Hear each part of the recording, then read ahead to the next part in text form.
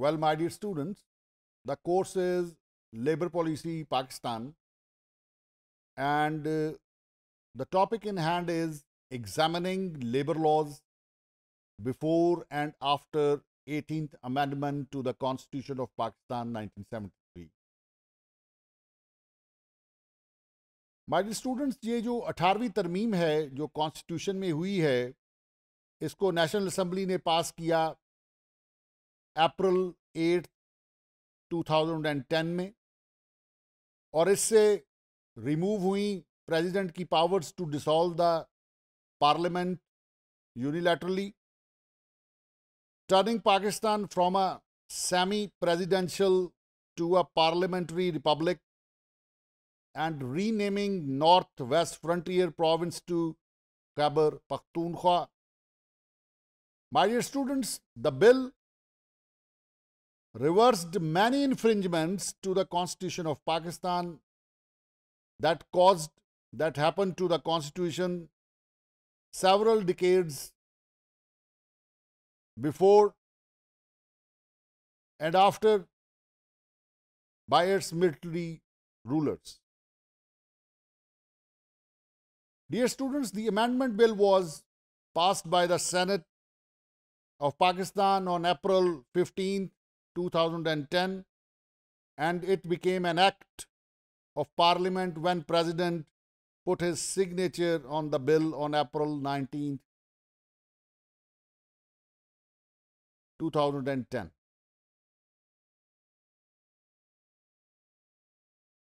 Mr. Anis Jalani is a very scholarly person, and in his article on 18th Amendment in English Daily News, he comments that the amendment, that the 18th Amendment was passed in April 2010, despite the passage of almost 20 months. Nothing with regard to the legislative front has transpired. Resultantly, the federal government closed a certain number of ministries, but gradually their functioning is being performed by the inter-provincial division located in the cabinet division. This situation, instead of helping to improve the situation and the state of governance, has worsened the state of affairs in Pakistan. To give just one example, ladies and gentlemen, the licensing and registration of pharmaceutical drugs was undertaken by the Drugs Act 1976 by the Federal Ministry of Health. The Ministry of Health has been abolished, although the Drugs Act remains on the statute book. It is indeed a conflict of things being going on after 18th Amendment.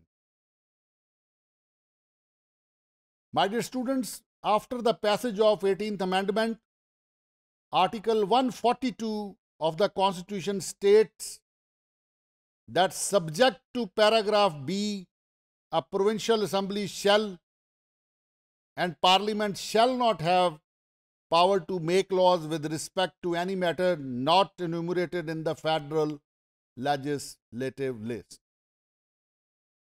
Dear students, paragraph B says parliament and a provincial assembly shall have power to make laws with respect to criminal law, criminal procedure and evidence.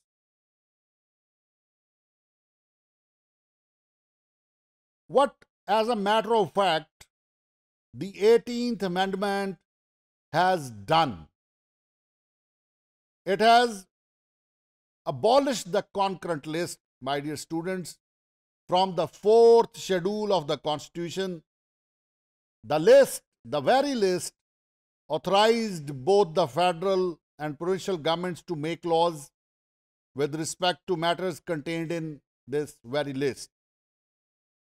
After the abolition of the concurrent list, the jurisdiction of the center to make laws on these very subjects has been taken away from the federal government.